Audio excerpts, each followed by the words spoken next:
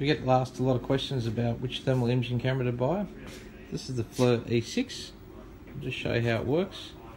There's a damp area on the floor where the water's been spilt. It shows up dark there in blue.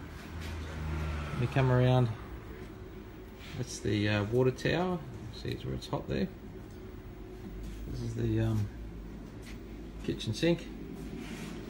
Here in the bathroom, you can see where the hot pipe runs around the wall. There's the riser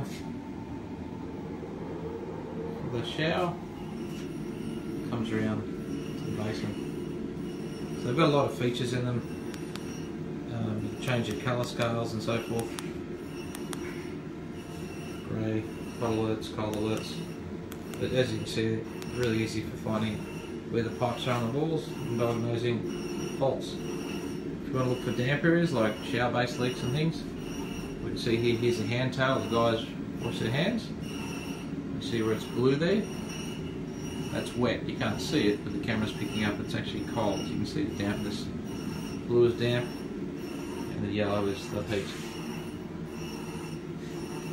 That's it there. Very easy to use. When you squeeze the trigger, it takes a thermal photo and a digital photo all in one. Any questions, give us a call and we'll talk you through it.